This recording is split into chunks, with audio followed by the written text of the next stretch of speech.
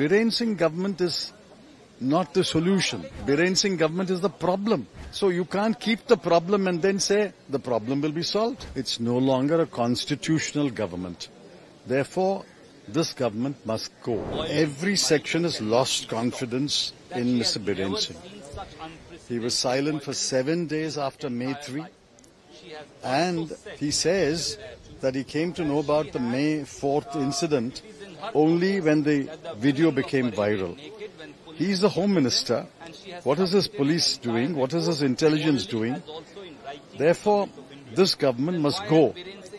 Article 355 must be applied. If there is a case for applying Article 355, this is the case.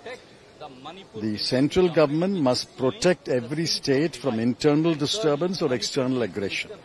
This is the case to take action under 355 and then consequently remove the government and impose president's rule. The only president's rule may. Certainly Biren Singh government will not.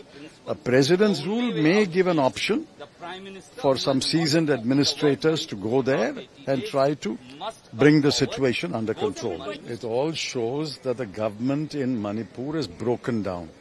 It's no longer a constitutional government. Therefore, this government must go. That's our position. Otherwise, nobody will find that the situation is conducive to come to the table. See, I'm not blaming the Meithis, I'm not blaming the Kukis, I'm not blaming the Nagas. Every side has suffered. Every side has suffered loss of precious lives.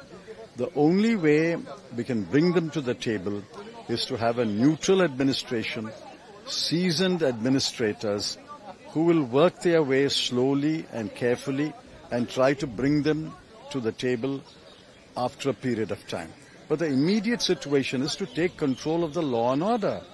The law and order is not there. There is mutual suspicion, mutual bickering. So Biren Singh government is not the solution. Biren Singh government is the problem. The problem is Mr. Biren Singh's government.